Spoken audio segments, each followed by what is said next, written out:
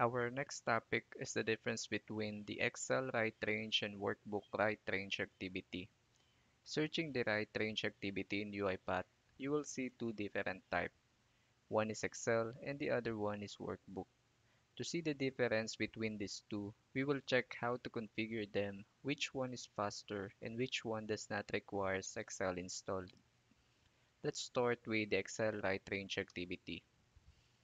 If we drag it to the sequence, it has an error indicating that this activity is valid only inside an Excel application scope activity.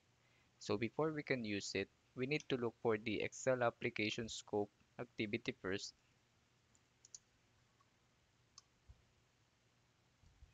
and place the right range activity within it. Let's create a workbook path.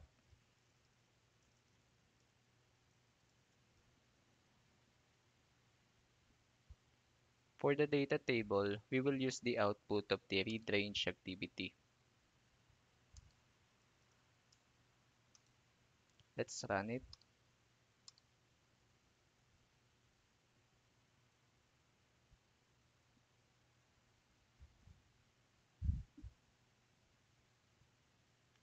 Here in the output panel, we can see that it took 6 seconds to complete the process.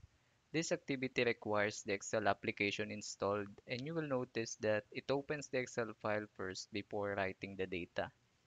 Now let's check the workbook write range activity.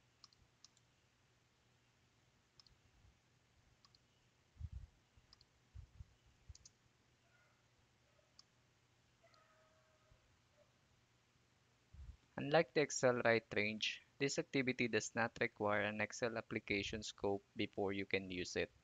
Let's create the same workbook path.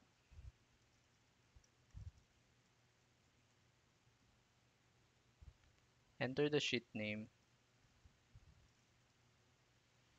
and cell, and we will use the same data table variable. I will delete first the created file earlier. Let's run it.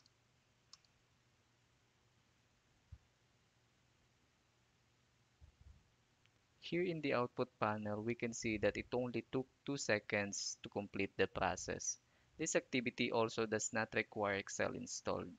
In this sample test, the workbook write range is faster than the Excel write range activity. And that is all for this topic. I'll see you in the next video.